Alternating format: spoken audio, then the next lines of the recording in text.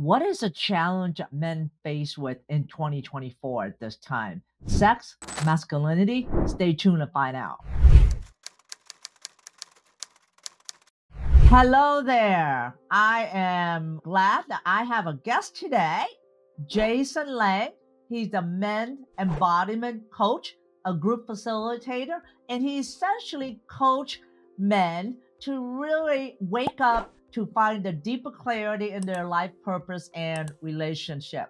And that's the reason why I have him join the show, because I know that navigating as a man in the 21st century is different than it was 50 years ago, even 30 years ago, with society changing that we have now, the Me Too movement. And I'm a mother of a son, and I'm married to my husband, and I'm also a daughter. And so I grew up with four brothers, and I have another sister. So I actually more familiar and hang around guys, and I'm actually a tomboy. I'm a daddy's girl as well too. And I know that there are challenges that men face in the world nowadays. So Jason, welcome to our podcast. So excited to be here. Thank you for having me. Yes, yes. So let's just dive into it. And we have some good topic today. So tell me about the nice guy syndrome, what that is, and how that is creating challenges for men nowadays. Yeah, so nice guy syndrome is a concept popularized by Dr. Robert Glover, who's a mentor of mine. And really, it's kind of a collection of behaviors that manifest as a certain type of codependency. For a long time, many men grew up around other men who just went for what they wanted, took what they wanted, whether that was from the environment, whether that was from women, whatever that might be. And that's caused a lot of damage in society and culture for all kinds of different reasons. And this really came to a head in the last decade with the Me Too movement of seeing what can happen when the unintegrated masculine men just run amok, so to speak. So nice guy syndrome is kind of a reaction to all of that started maybe 50 or 60 years ago, where more and more men started to be raised more and more primarily by women. So this was a big shift in our culture, in that for a long time, men would be raised by the women in their family or their tribe up to a certain age, and then they would kind of get sent off to be with the men when they were 8, 9, 10, rites of passage, becoming young men. That really changed in the Industrial Revolution because men basically went out to work in factories. And so more and more men were left at home with mom and sisters. And then they were put in school systems where the majority of the teachers were women. So more and more men were raised by women, and more men were raised with a certain fear of being that unintegrated masculine that causes harm.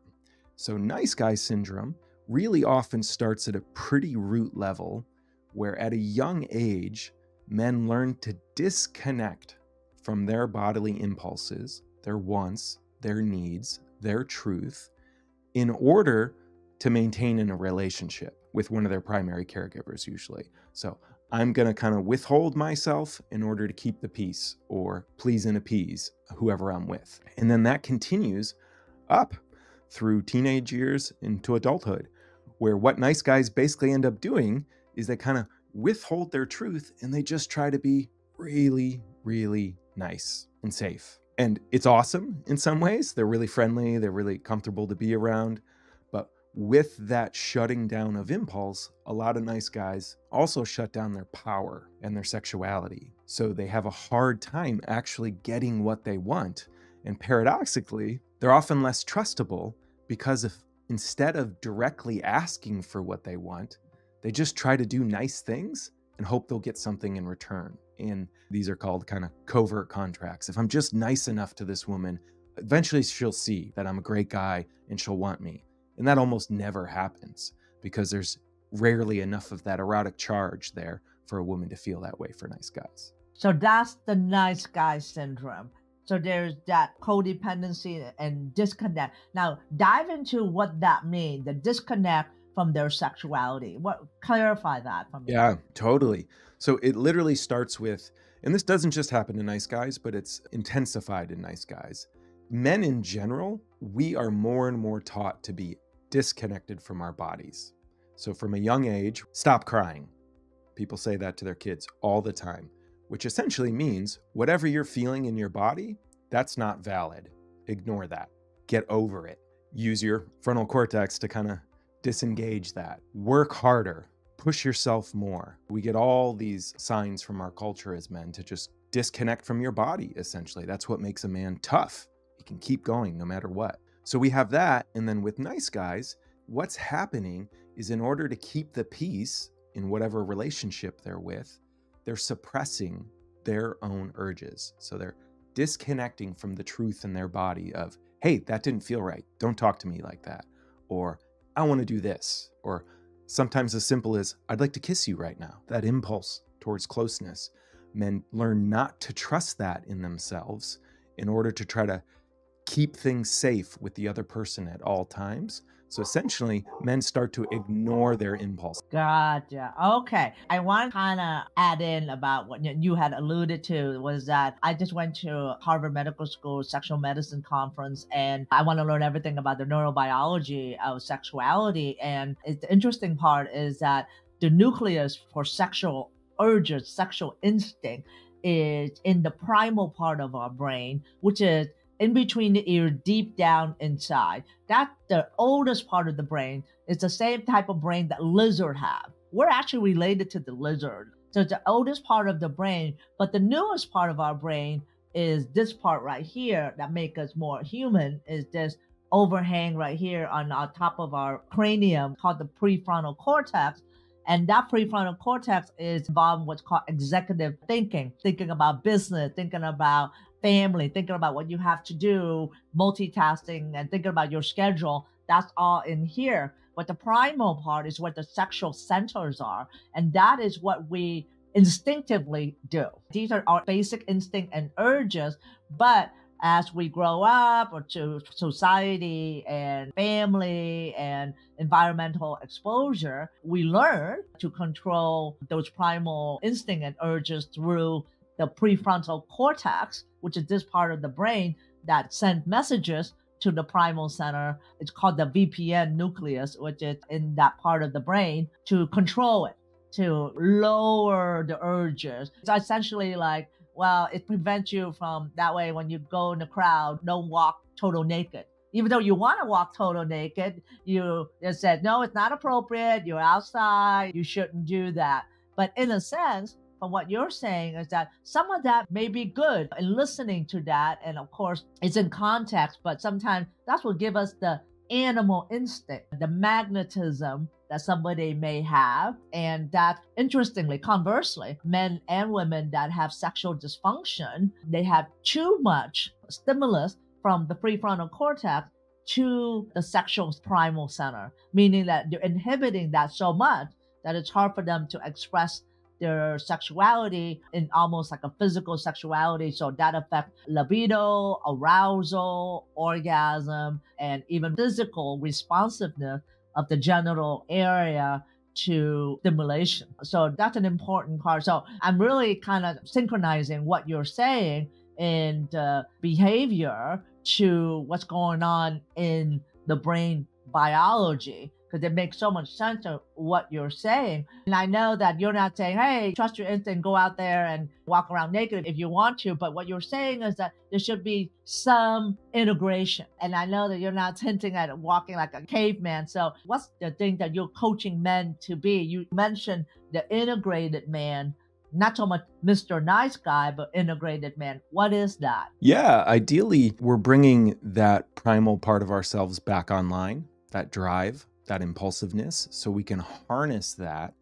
And we're pairing it, though, with deep sensitivity and connection to those around us, and an awareness of kind of what's going on in our environment with the people we're with. It's much different than the kind of traditional caveman of, I want this, so I take it. There's noticing, oh, I want this, and well, is this person available? Are they interested? So I'm actually sensitive to my environment and to who I'm with to make sure it's a good fit.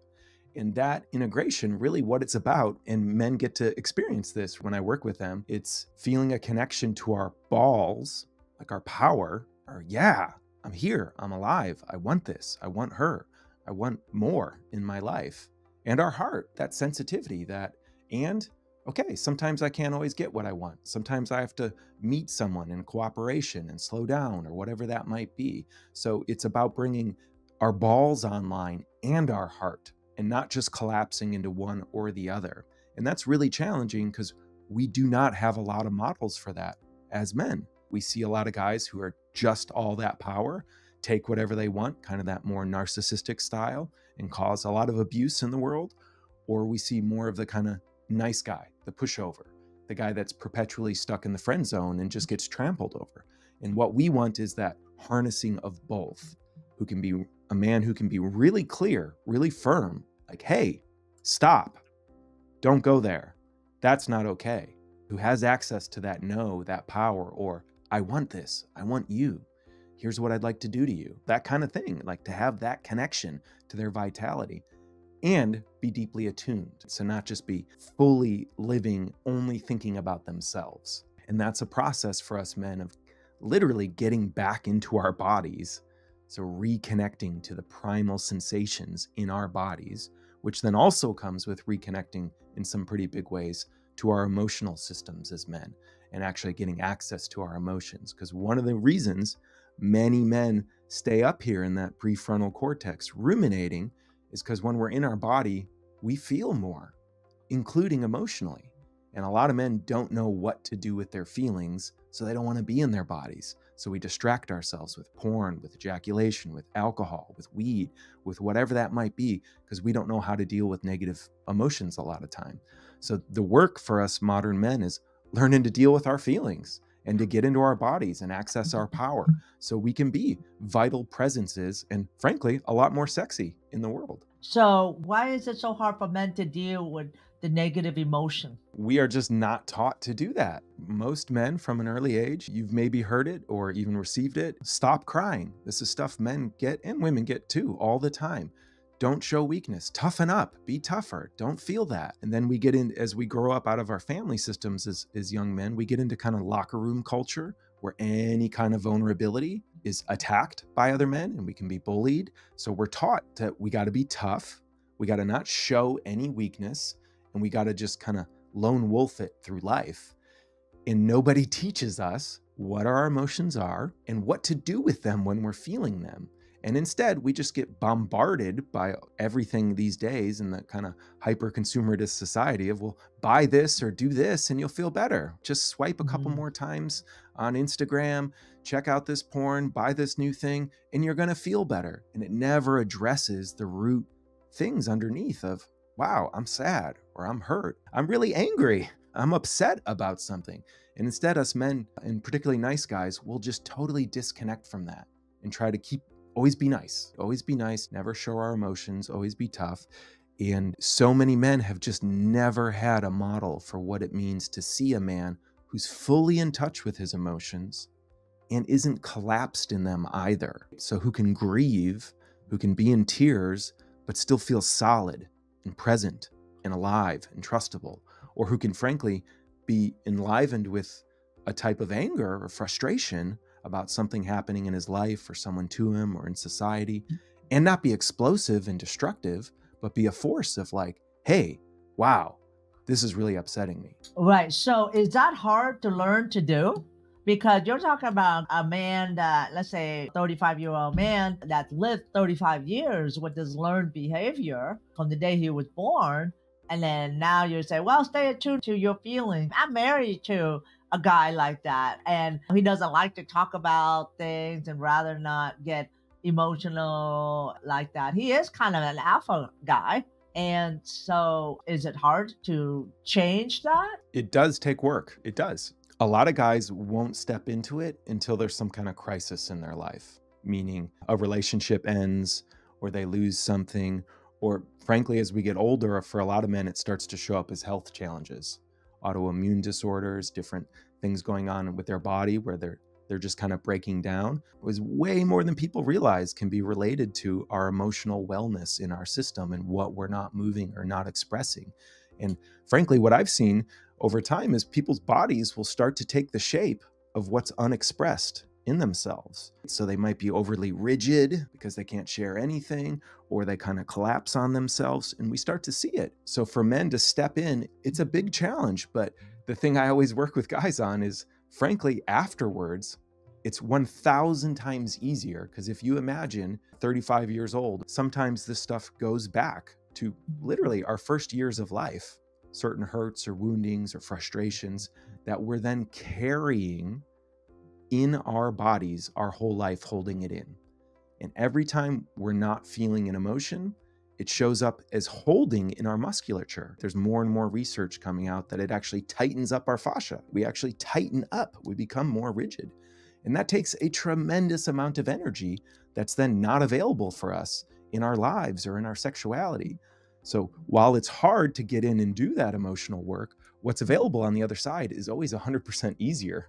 Every man I walk through that with, they're like, wow, I wish someone had told me this, because I just never knew it was possible. Never knew it was an option to feel my feelings, so to speak. Right. And so I want to add upon that, and that two things that you have mentioned, and I'm a big proponent of this: testosterone. A man's testosterone level is the highest in his mid-20s. And unfortunately, it dropped about 1% to 2% every year, like late 20s, every year.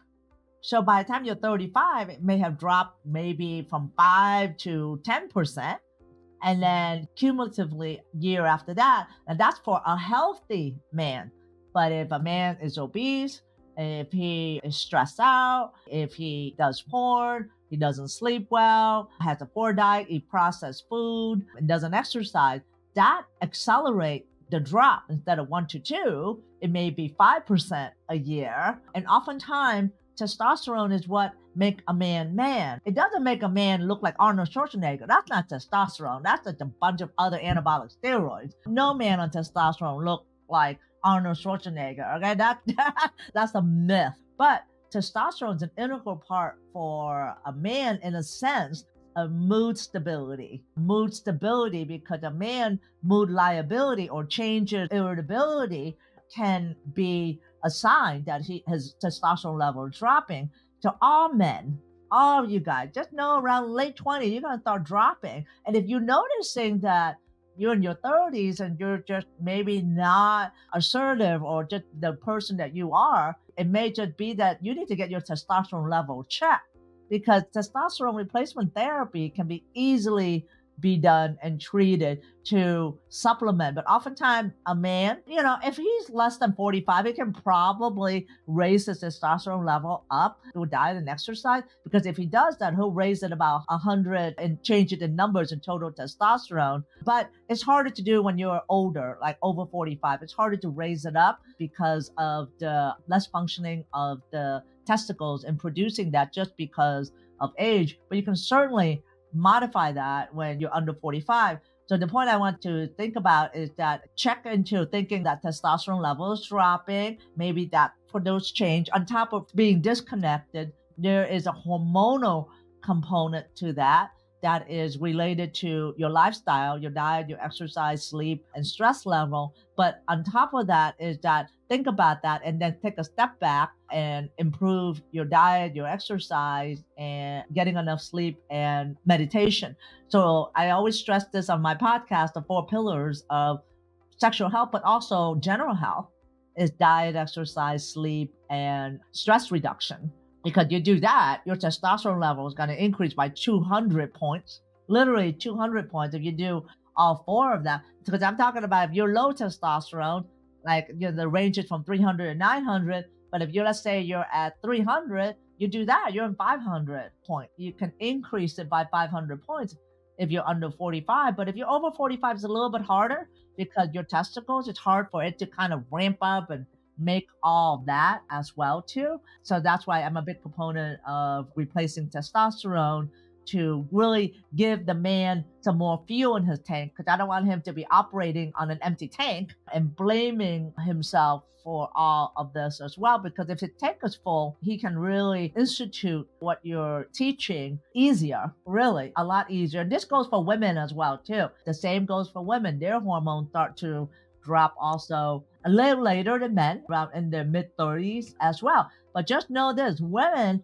have more testosterone than actually estrogen in their body. Not as much as a man, but they have more testosterone than estrogen. People feel that they have a lot of estrogen more than testosterone, but women have actually a high amount of testosterone as well. So what you were saying about bending over and the tenseness and so forth, that's actually the activation of the stress system called the sympathetic nervous system, which is the stress nerve. You feel stress, then that nervous system in your body start to kind of kick in. But however, if you're in that mode, you're not going to have erection. You're not going to feel aroused because when you're in that mode, it's preventing you from having an erection. So I wanted to kind of add that to what you're saying in like the bodily posture and everything as well. So having said that, you having worked with the men, what's the number one challenge or struggle that men deal with in this time in 2024? There's a couple, but the first one that comes to mind is a lot of men we do really well when we're given a roadmap or an instruction manual for like how to win, so to speak. And a lot of men don't know what does it mean to win as a man anymore these days. Even in traditional kind of hetero relationships, women don't need men for the same things they needed men for a couple of decades ago. That's all changing. And so a lot of men are feeling left behind and not sure what we're supposed to grow into. And that can be pretty depressing for a lot of men. Like, I don't know how I'm supposed to show up in the world. Being a nice guy doesn't work. I don't want to be one of those macho jerks. So what do I do? And that leaves a lot of men feeling extraordinarily confused and not sure what action to take in their life. And then when we're not sure what action to take in our life, we start to get stressed out or depressed, and that all starts to feed into itself, right? You can feel if we don't know how to process our emotions, if we don't know how to win in life, we're feeling anxious in ourselves or we're feeling not well, then we'll turn to different things to make ourselves feel better, whether that's porn or weed or booze or staying up late, binging Netflix, and then we're not sleeping as well. And when we don't sleep as well, we get more into that stress state. So our body craves carbs more, and it all just feeds into itself and drives down things like our testosterone, and it becomes this cyclical loop. So for a lot of men I work with, it's learning that getting present in our bodies, reactivating our connection primarily to our sexuality, to our power, to our balls, to our drive, to that testosterone, and then pairing that with our heart, with our yearning to connect to those around us, gives them a path forward. And what I found is the fastest way for men to actually witness that is by seeing it in other men. And it's why I'm such a big proponent of men joining men's groups and spending time with other men like we used to do back in the day. We would learn, what is healthy masculinity by seeing it be embodied in another man. And there's something too, I haven't done the science on this, but I'd be willing to bet someone could. There's also something that just happens to men when we spend time with other men. I see it on retreat all the time. Something relaxes in the masculine when we're just around other men, when we're not having to win or perform, and guys just get it. And that paradoxically, like you said, it allows more of our vitality to come online. So men spending time with other men becomes one of the key ways to discover this kind of pairing of our heart and our power moving forward. Right. So why do you think that is? You would think that men spending time with men, there will be some competition, there will be more macho men stuff. Why is it that in your retreat that men spend time with men? Are you alluding that they're more vulnerable, they're more attuned As a to part of their it, feeling? Yeah, as a part of it, the great gift men can give other men in particular, but really anyone, is bringing them deeper into the experience of their body in the moment. So the masculine can be deeply present and can actually reflect to another man how they're feeling and experiencing him.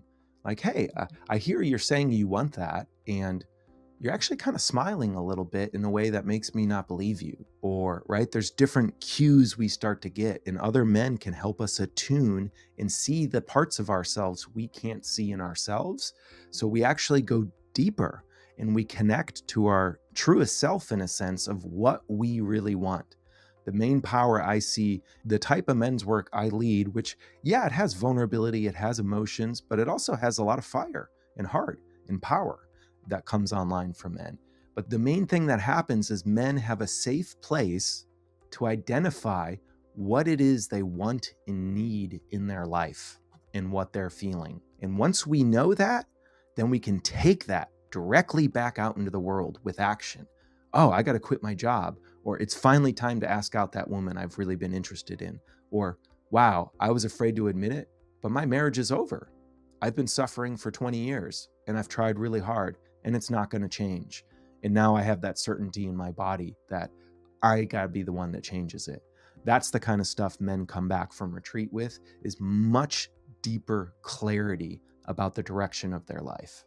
I can see that. Yeah, you're right. When we grow up, there is no workbook on sexuality other than porn, other than movies and media. It's how you really find out about sexuality or locker room talk. That's really what you expect to learn, but sometimes that may not be reality on how things are. And so I'm glad that you have mentioned about the men's group there. So let's talk a little bit about semen retention. What is that and how can that help a man improve his life? Yeah, so semen retention, it kind of constellates a couple of different things. At the highest end, which you definitely have to practice towards, is becoming a multi-orgasmic man, which is the ability to orgasm without ejaculation. Those two things can be separated, but it does take work and a level of control that, frankly, not all men are willing to put in the time and energy to learn how to do. But even before that, what I work with a lot of men on, specifically around a 30-day challenge, is semen retention. So it's just the practice of abstaining from ejaculation for a certain period of time. Minimum 4 weeks. I've done up to 5 or 6 months myself. And it has tremendous impact on our lives as men, primarily for a lot of the reasons you talked about, as ejaculation is deeply tied into our hormonal system. When we ejaculate, prolactin goes up, testosterone goes down. Pretty much every man knows the feeling of, I'm fired up, I'm charged, I really want sex. The moment I ejaculate, I just want to drift off to bed. I'm just gone. All that fire is kind of dissipated. And there's a certain bliss in that.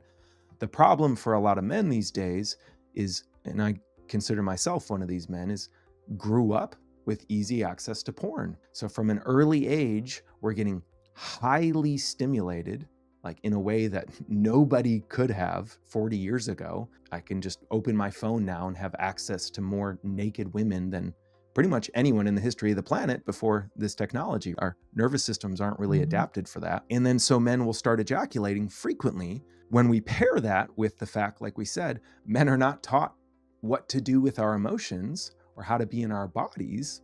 So we have these uncomfortable feelings and we will actually try to ejaculate them out. So a lot of men will actually turn towards sexuality and ejaculation as a means to regulate their nervous system. It's not even about actual sexual pleasure or connection.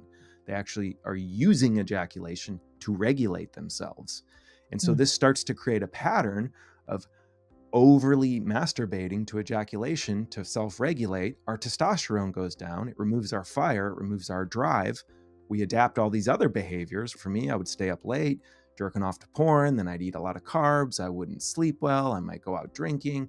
It all starts to feed into itself and kind of make us less active in the world, have less energy to go for what we want, and then the cycle just starts over again.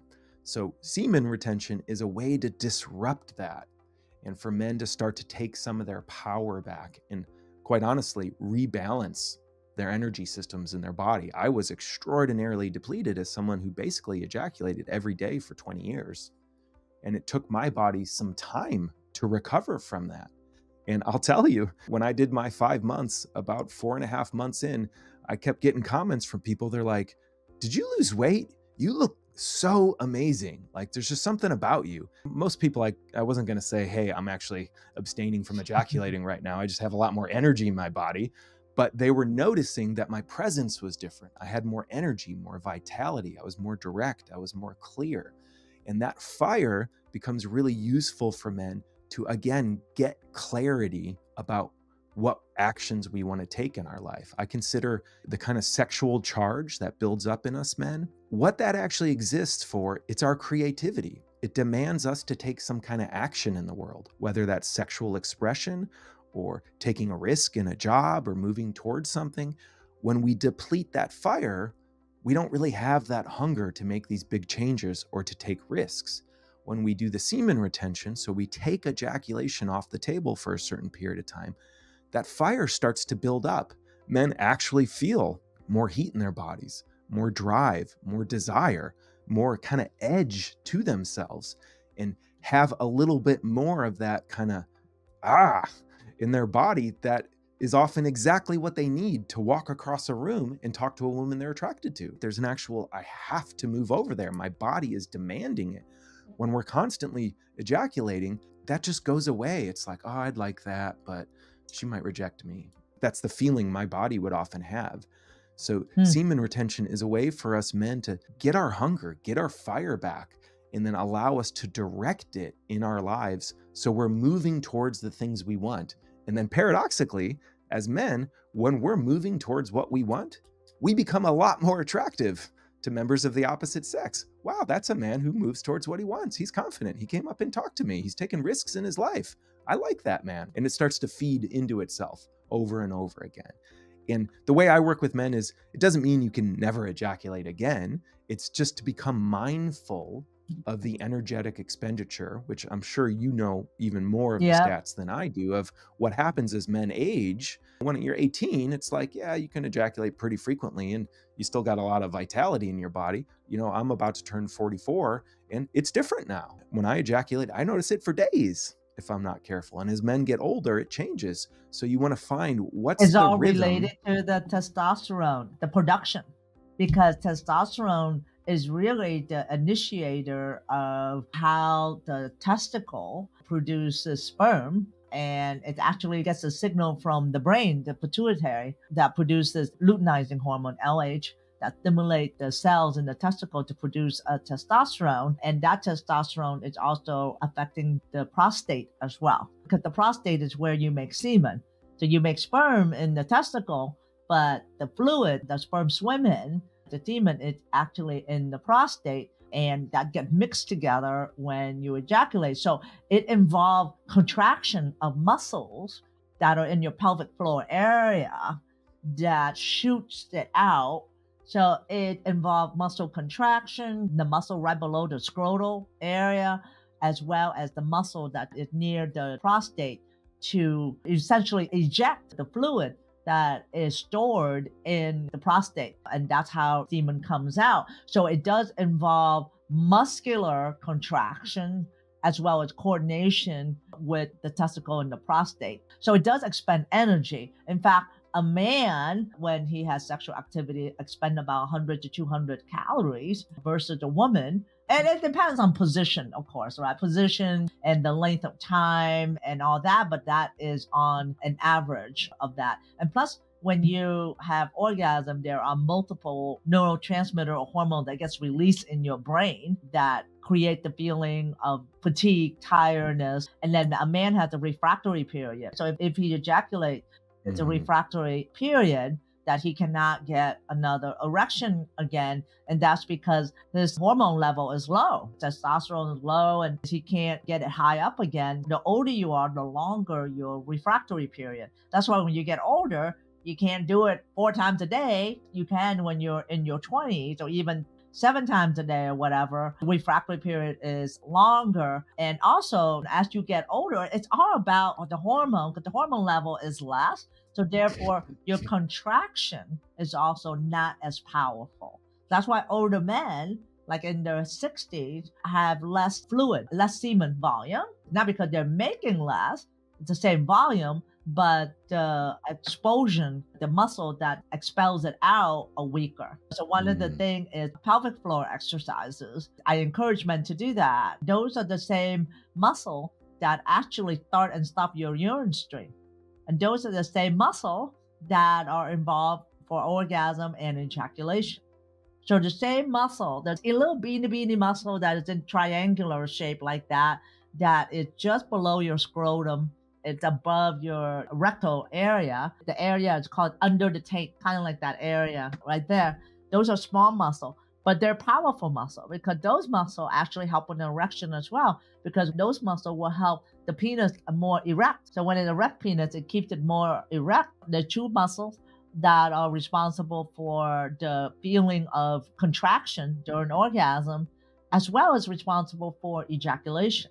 So it does have multiple purposes. So it helps you urinate, it helps you the expulsion of the semen and the contraction of the orgasm and also the ejaculation part. But not a lot of men know that they can exercise that by doing Kegel exercises. And that's how the multi-orgasmic man theory is, that you can allow those contraction, but don't allow it to expulsion. So that's why it's harder for a man has to be attuned to those muscle contraction, but they're little small muscles like the size of my hand, and you have to be attuned to the contraction. That's how you have the orgasm, but you have to relax it at the right time to prevent the explosion or the ejection of the semen. So that's why it can be done, but it definitely takes practice. But I encourage men to do Kegel exercises, and that's essentially the same muscles that start and stop a urine stream. You know exactly how that feels. Put your fingers underneath the scrotal area, feel for the contraction, and then when you urinate, start and stop your urine stream. So you have a sense of what those muscles feel like. And interestingly, this correlates what you're saying is that men with ED or even with sexual dysfunction have tight pelvic muscle. So those muscles are tight. They're tight, so they're not relaxed. So when they're tight, what happens when they're tight? It's harder for them to get an erection. Those muscles have to be relaxed in order for them to get an erection. Mm-hmm. So when they're stressed, when they're disassociated from their feeling, those muscles become tight. And they have to learn to relax those muscles so that way they can contract and relax it to control it better. So oftentimes when we treat men with ED, most of the part, we have to tell them, relax, relax, relax, because they hold it tight. They hold it tight a lot of times. But we don't know that we hold that tight down there because they're such small muscles and we don't feel it, we don't see it unless you're attuned to it. And in fact, a lot of men and women too, you can put your hand down there and you can actually feel it, feel the muscle. You can actually feel the contraction, the relaxation. And then you can use that as biofeedback to tell yourself to relax and control, relax and control. That's what differentiates somebody that can last longer or during penetration, or can last longer for ejaculation, be able to relax and control those muscles voluntarily. You can control those muscles voluntarily. Those muscles also control autonomically as well, because ejaculation controlled by the sympathetic nervous system, which is the system that is fight or flight. But that's the part of ejaculation. But an erection is controlled by the parasympathetic nervous system, which is the relaxation, the feed and breathe autonomic nervous system. So they are split. That's why you can separate orgasm from ejaculation, and also the controlling voluntarily of those muscles as well too. Fascinating area. A lot of muscles are in that area, but if a man take the time to learn to control those muscles, he will be a magnet, like you said, on top of attuned to his feeling, is what you were alluding to, that magnetism, that what women want. Because in basics is that women want you to be nice, but they also want to have that animal magnetism as well too. And it comes down to it's the sexual activity. I would say if a woman has a good time in the bedroom, she's gonna want to have it more. She's gonna want to be with you more. Totally. She's gonna want to be with you more because she's having a good time. And she thinks about it. Trust me, it's the sexual urges part. It's the primal part of our brain. You cannot control it. It's almost like a part of our brain that is there for millions of years. You can control with the frontal center, but you cannot control it all the time as well. So I think that's Mother Nature's way of allowing us to continue the humankind. Because if we don't have that, we don't have the urges to breed or to mate, the humankind will not exist. So those urges are strong there. So having said that, I really liked how you mentioned that. So tell our listener how they can find you to find out more about your coaching program. Yeah, you can check me out at evolutionary.men. So it's .men, not .com. And on there, you can find links to, me on different social medias. I have my own podcast, and I have a couple different programs in men's groups I run for men, some of which are about accessing our emotions, some of which are about, cultivating our masculine energy so we can become even more attractive to the feminine. Awesome. And you also said that if they go on the website, evolutionary.men/apply, they can get a free 1 hour call with you. Yeah. So if you're feeling stuck in your life around, really anything, dating and relationships, purpose, career, drive, you can book a call with me and we'll just hash it out and talk and get real about what's going on in your life. And I can kind of point towards where I think, your growth edge might be. And whether that's with me or someone else, it'll help you just get a little clarity about where you want to go. Awesome. Well, having said that, Jason, thank you for being with me tonight and sharing your knowledge. And I hope, Modern Man, you get something out of this from his perspective as well as my perspective, the neurobiology wise, because it's all an intersection. It's all about human connection. And sexuality is a big part of human connection after all. And so having said that, I'll see you in the next episode. Are you struggling and frustrated in finding a solution for ED? Well, I have just the thing for you. It's called the Modern Man Club, led by yours truly, Dr. Ann. Together, we're redefining male sexuality and embracing a holistic approach to overcoming ED without medication or surgery. I will provide a protective environment for a community and proven strategy to overcoming ED. It is a safe place, expert coaching by me and my team. We provide holistic approach to overcoming ED and an empowering community of men with ED supporting one another, and lots and lots of educational resources. Visit mensexualityclub.com at the link here on my right and connect with us and reclaim control over your sexual health. I'll see you there. Thanks for listening to the Sexual Health for Men podcast. If you love this episode, then please take a screenshot on your phone and post it on Facebook, Instagram, or wherever you post. And be sure to tag me and let me know why you like this episode and what you like to hear in the future. That will help me know what's great for you, and I would love to give you the most incredible free gift designed to help you improve performance quickly. Go to my website at sexualhealthformenpodcast.com to get the book, The 5 Common Costly Mistakes Men Make When Facing ED. I would appreciate it if you subscribe, leave a review on Apple Podcasts or wherever you listen, and just know that you can have sexual vitality for life. I appreciate you. Until next time.